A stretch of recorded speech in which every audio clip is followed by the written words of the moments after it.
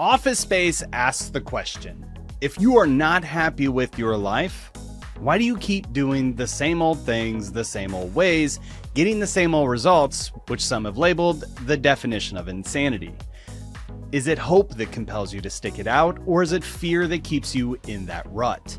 That's right, today we're talking about Office Space from 1999, a highly influential film on the industry and to 14-year-old me awaiting a life of working in an office. Hey, I'm Chris and I'm talking about workplace film and television shows on my channel, taking a look at the story and the deeper meaning. So if that's your thing, you know, you can hit that subscribe button. With that, let's go. Yeah. That's it. That's exactly what I need. Uh-huh. Yeah, give it to me. Come on, you little let's go. That's what I need. Let's do that. Let's do exactly that, you little Like most other tales of hopelessness and desperation, we open up in Texas as our lethargic hero, Peter Gibbons, an emotionally locked up and disgruntled and unmotivated programmer, is thwarted at every attempt to get ahead of his fellow man. Every move he makes leads him to being stuck, watching everyone else pass him by. It's a great joke and a perfect way to show the deeper state of mind that Peter's in. We meet his friend Samir, who vents his anger on his car, which is one of his only character traits in this film, and his other friend Michael, who's rapping in his car until he has a bout of insecurity, seemingly both the emotional and physical variety. Following their drive, we see the three of them work at a tech firm called Initech, which I don't think I ever thought of before now is a cross between Initiative and Technology, which again is a layered joke spoofing on the stupid technology firm names that are very much still a thing today. You know Aviato? Is there any other Aviato? Well, legally there cannot be. And Initiative, which is something our main character is definitely lacking. As he walks into the office, he has to pass a front row spot where his douchey boss occupies with his douchey car and his douchey dual tone collar thing. I hate those shirts. So glad they're not in vogue anymore. And as he comes into the office, he has this little punishing reminder of how terrible every day is going to be.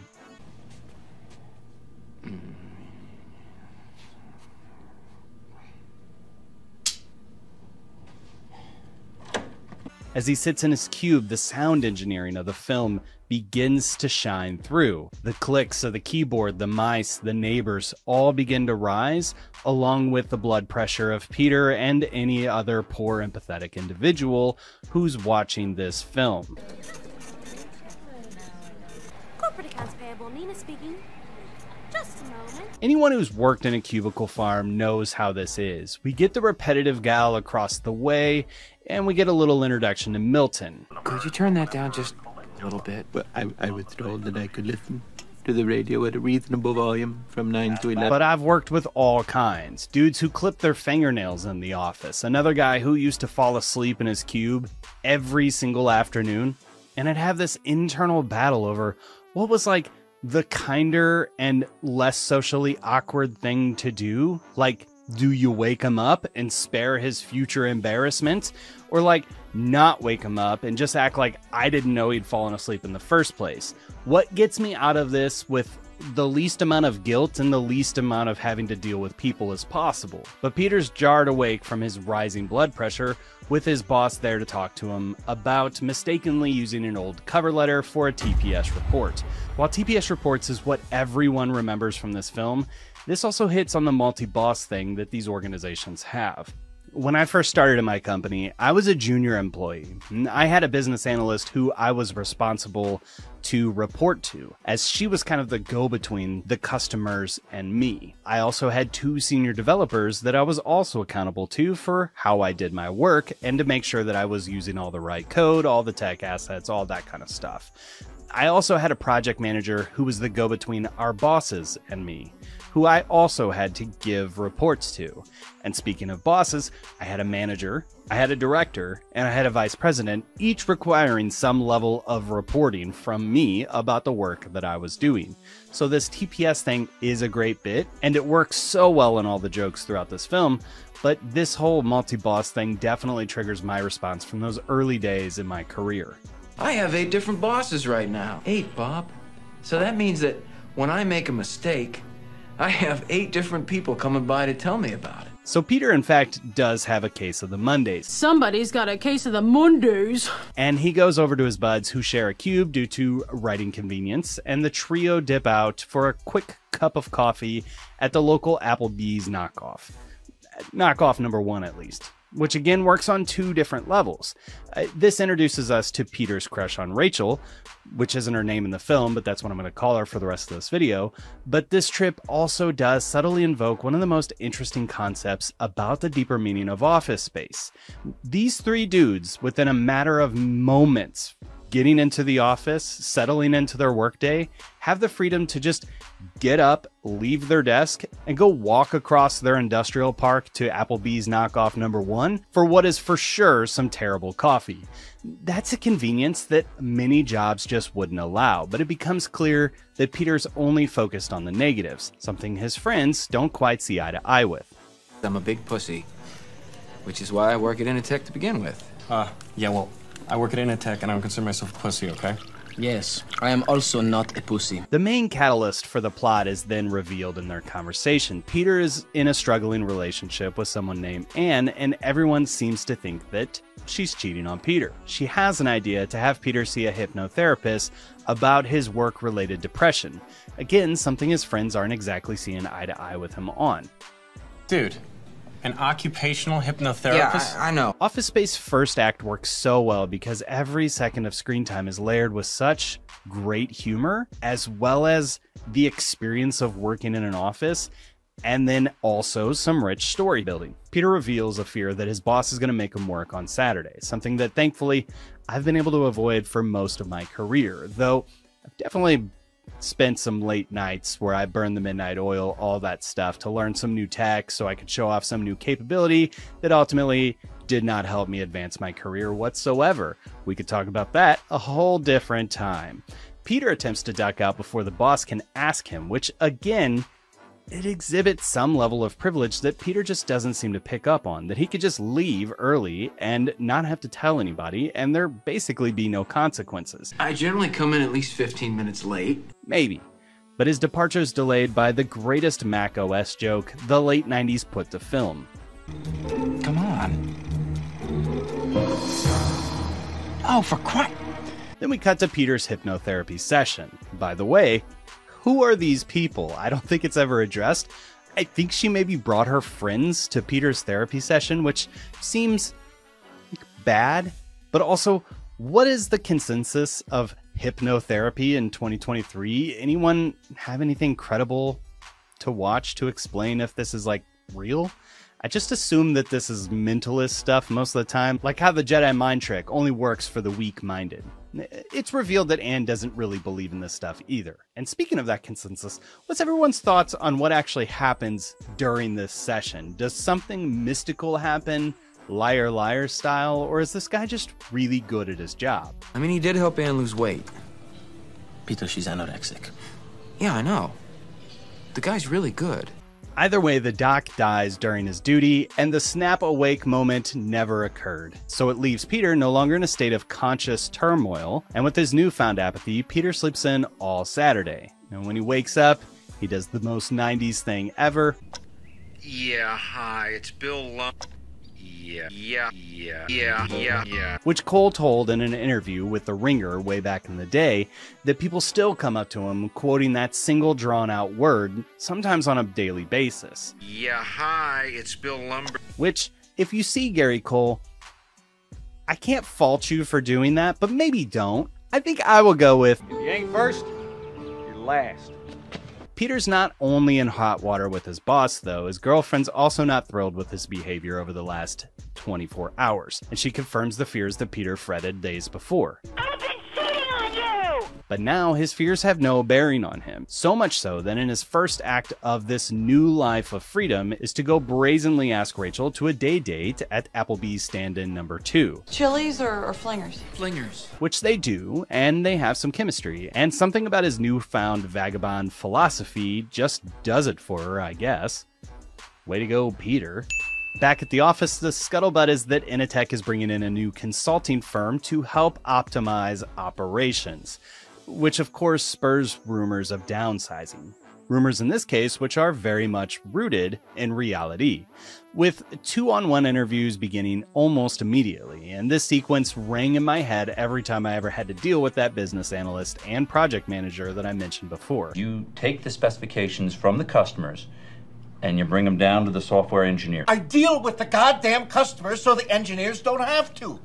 I have people skills. Again, I don't necessarily have any first-hand experiences with a firm like this. Our joke was always that you should fear the call to the first floor on a Friday afternoon. We find it's always better to fire people on a Friday. But one thing I noticed while watching Office Space for this review was that Initech's primary source of funding, at least during when the story is set, is Y2K related contracts, meaning that all of these people, every single one of them, unless the company drastically changes course in the next several months to diversify its portfolio, are going to be without a job. So while there would be some cleanup work still to perform for all these companies in the new millennium, Initech's bread and butter was just about to run out. So this consulting thing is just the first round of many upcoming layoffs, which does add to that layer of fear, dread, and paranoia that everyone's exhibiting in this film. What the hell is wrong with you people? Fear, dread, and paranoia that Peter is now free from. Nothing says it's pre-cell phone age as when Peter comes into the office just to grab a piece of paper to write down Rachel's phone number, something I can really remember doing in high school. Dashing home just to remember some girl's phone number. I doubt anybody from my high school watches this. Michael Bolton spots him and lets him know that he's supposed to be in with the Bobs right now. Hi, Bob. Bob? Leading to one of the most delightful sequences in the film and something that was heavily spotlit in the trailers.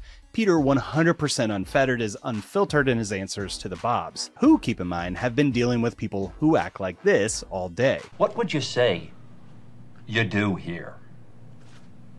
Well, look, I already told you. I deal with the goddamn customers. Let's get down to business, Michael. You know, you can just call me Mike. So to them, Peter's a straight-shooting guy who really sees Initech for what it is. And to Peter, he just really doesn't care what the Bobs do or don't do. And cutting the meeting off early is by far one of my most favorite moments. Listen, I'm gonna go. It's been really nice talking to both of you guys. Absolutely. Good luck with your layoffs, all right? I hope your firings go really well. Peter grabs his phone number, jukes out Lumberg, and steps out of the office. Meanwhile, Rachel's getting her own bit of corporate culture clobbering. Well, okay, 15 is the minimum, okay? Okay. Now, you know, it's up to you whether or not you want to just do the bare minimum. Peter's new outlook on life, though, has him on the up and up, watching Kung Fu, fishing, gutting that fish on TPS reports, and giving himself a window seat. Lumberg comes up asking him again for the infamous reports, and Peter's busy eating crunchy Cheetos and playing Tetris, and tells his boss to scurry off. Which gets me every time, too. Look, I'm gonna have to ask you to go ahead and just come back another time. I got a meeting with the Bobs in a couple of minutes. Leading to the best line of the film. Looks like you've been missing a lot of work lately. I wouldn't say I've been missing it, Bob. For whatever reason, the Bobs have submitted that Peter should get a promotion into lower middle management, and they begin to discuss the people that they're laying off, a list which includes Peter's friends. I think at this moment, Peter's actually woken up from the hypnotherapy. This epiphany makes Peter realize just how evil Initech is. He tells his friends they're being fired and uses that mental state to agree to rip off the company, using a threat that Mr. Bolton has touted all film. That's a few $100,000.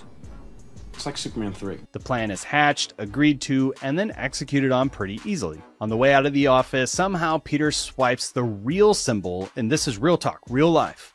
Peter swipes the real symbol of corporate greed from the office.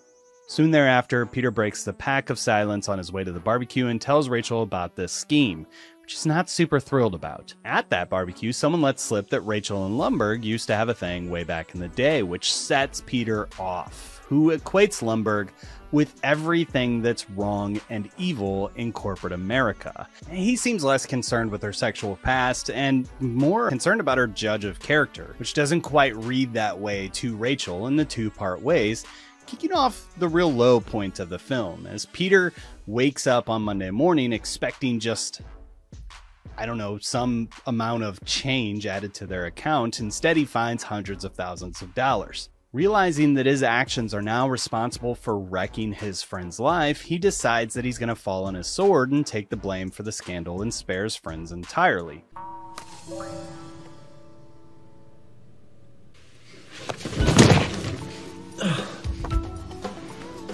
But a mistreated employee of Initech, Milton, who we've seen in bits throughout the film, barges into Lumbergh's office and apparently found the cashier's checks Peter left under the door. And then he sets the entire office on fire. With all the evidence up in smoke, everyone's acquitted of their crimes. Peter makes a career change, but his buddies still work in tech, with one of Initech's competitors down the street, surely just awaiting to be laid off later that year either way. Actually, an unemployed software engineer. I make more money selling magazine subscriptions than I ever did in Innisfrode. Peter reveals that he's patched things up with Rachel. As Rex Kwon Do finds Milton's stapler, a smile washes over Peter's face, almost as though he knows the stapler seems to represent that thing that can make your job worthwhile. For Peter, it seems to be purpose. For Michael, it was anonymity. And for Samir, it was security. For Oswald, it's... two chicks at the same time, man. But that, of course, leads us to the deeper meaning. Fucking A. Fucking A.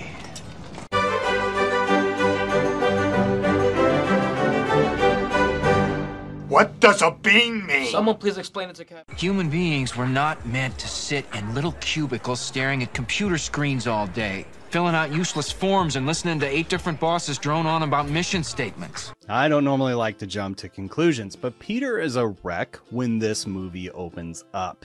He seems caught between two very real and present fears. The fear of the unknown and FOMO, or fear of missing out, which are two completely contradictory fears, and that's a testimony to not only how deep this film is, but it's also a marvel of the human condition. Our anxiety organs balancing out two vastly different fears can absolutely lead a human to feel trapped.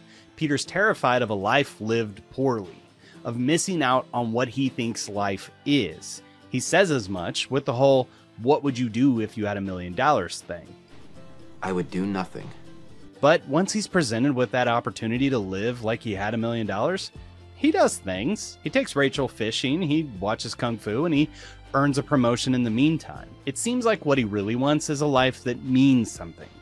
And that the only thing that's stopping him from living that life is that he seems to be afraid of actually stepping out into the unknown, because that involves risk. There's this undertone in the film in which the Lumberghs of the world have arrived, and if you just work harder, put in your time, do the TPS reports correctly 100% of the time, then your time will inevitably come too. You will have arrived, and if you keep the faith, you will be rewarded. A promise that leads to hope. Hope that leads to perseverance.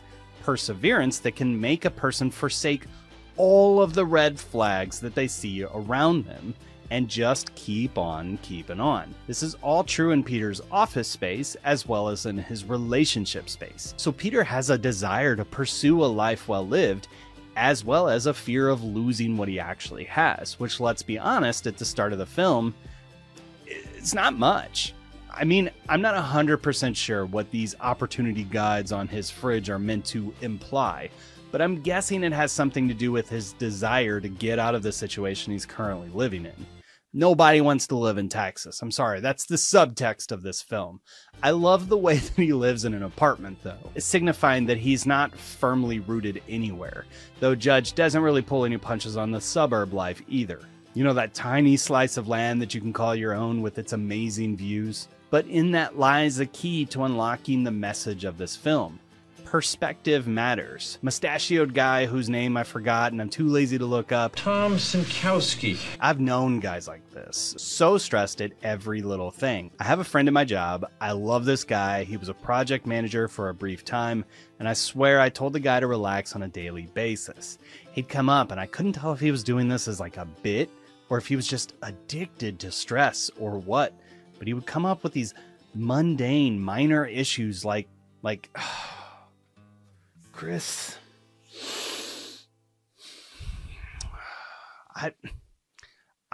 they said they can't do it until Friday.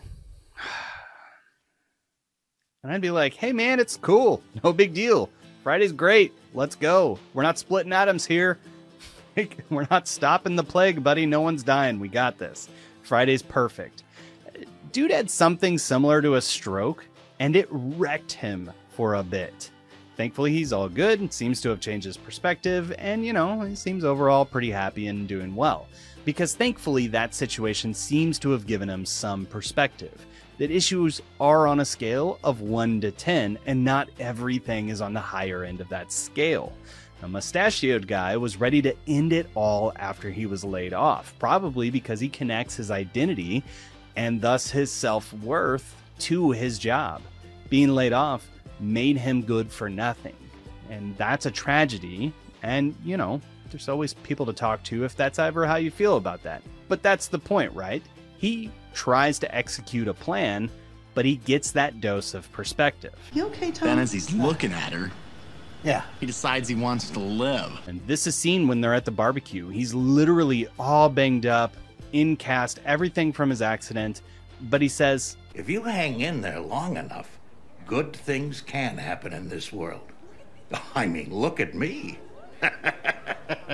All movie long, Peter is whining about his life, something that most of the people around him are either annoyed or just confused by. But none of that matters because humans have this fantastic way of turning our perspective into our reality. Peter focuses only on the negative things, and that's all he experiences. Not that he has a stable job that allows him to come and go as he wishes with virtually no oversight, which might sound like a contradiction to the film, but if you think about all the things I already called out, he really does have a lot of freedoms in this career. But instead of focusing on the good, he only focuses on the Mondays and Milton. Milton is a character who's central to the story of both the making of this film, but also the film's plot in general. It seems to represent this little internal voice of how much can you really take before you choose which of those fears is going to win out. Because while we can't actually change our reality, we can change our perception of that reality, which, if our perceptions define reality, means that in a way we can actually change reality, which is kind of cool. Not for real, but I think to get there, something's got to give. Back to Milton. First the desk is shuffled around, then the stapler's taken, then his paychecks stop arriving, then he's moved to the basement, a concrete jungle that serves as his rock bottom moment for the character, which also, by the way, mimics Peter's rock bottom moment of realizing that not only is his apathetic life not leading to a simple life, he's also turning into a bad person. What are you? You think you're some kind of, like, angel here? No, you're just this penny-stealing, wannabe criminal man. Peter learns to give a shit about the things that matter, to step out of his comfort zone and seize the day. And that seizure looks different for all of us. Ooh! Boom! Face! Like I said in the beginning, Office Space has had a huge impact on me. So many things have happened since I started working in the office place years ago, and so much of that has called me back to this film, as I quietly find refuge from the chaos in references from Office Space. And then on the flip side, watching this movie now reminds me of so many memories from my career. Like this one joke. Next Friday is Hawaiian Shirt Day. It reminded me of a time where I worked for National Bank's call center. We had to wear khakis and a button-up every single day, even though we didn't see any customers ever. It was just the corporate culture. It was the policy. Except when the Cardinals were in the playoffs. Those days, you could pay $1 to charity and wear jeans and a Cardinals-themed t-shirt.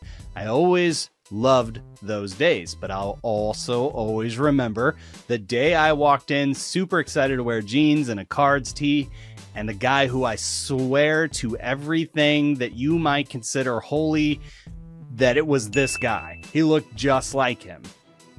He walked up to me in the lobby and he said, "Hey, what are we doing?" I'm like, "Getting ready to go into work." Mind you, I'm 22 or 23 at this point, I'm not sure. And I'm telling you with all of the authority that a late-aged middle manager of a national bank's call center could muster, he looked at me and said, "Not in those, you're not." I was like, Oh, but the Cardinals are playing today, right? And he said, afraid not. Better go home and change. I was like, man, I live 30 minutes away. I'd be an hour late to work if I did that.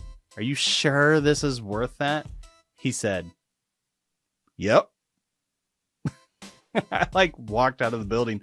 Thankfully, my brother lived 5 minutes away, and I was just able to sneak into his house and grab a pair of khakis that I never replaced to him. I hate that story, but I also love that story because it means something to me. It's like a stamp in my timeline that this was the office place culture. It's what they cared about at this point in time. It wasn't long after that I was wearing jeans and a button-up every single day. Then jeans and a t-shirt every single day, then pajamas every day for a while. But beyond the dumb things that Office Space makes me think of, I always took away that Chill Peter was promoted because he stood out. The Bobs, who lack any real depth except their oddly specific love for Michael Bolton, are basically the same person. In fact, most people you see around the office are just doing their absolute best to not be noticed, which is kind of Michael Bolton's entire thing. Peter's behavior is rewarded because he's above the noise, and that's something I've always tried to incorporate into my career. I don't really care about TPS reports. I don't really care about the Mondays. And I really don't care about the mundane details. I care about getting my job done well, enjoying my day, and providing for and making it home to the people I love. While I think that the third act of the film does break the pacing a bit, Office Space is a classic film that stirs up emotions and memories in me with laughs and layered storytelling. Judge's ability to create hilarious and thought-provoking satire on so many different aspects of life is something that I've always respected. While I never got into King of the Hill, my kid was watching this the other day and I saw Hank say this. Megalomart? Why don't you just go down to hell and work for the devil? And I've been laughing about it for weeks. Judge was also a big part of the Silicon Valley series of the late 2010s, and something I plan to be covering soon on this channel. One of the things I found difficult for this review was writing a script that didn't just include every single thought I have about this film. There's so many different directions I could have taken it. But I want to know your thoughts. What did you like about this video? What did you disagree with? What do you think the deeper meaning of Office Space is? And if you have any other ideas for things about Office Space you'd like me to talk about, or any other office or workplace TV series or film that you think I should talk about next, leave it in the comments. I want to thank the patrons for supporting this channel, making videos like this possible. Thanks everyone for watching, and we'll see you next time.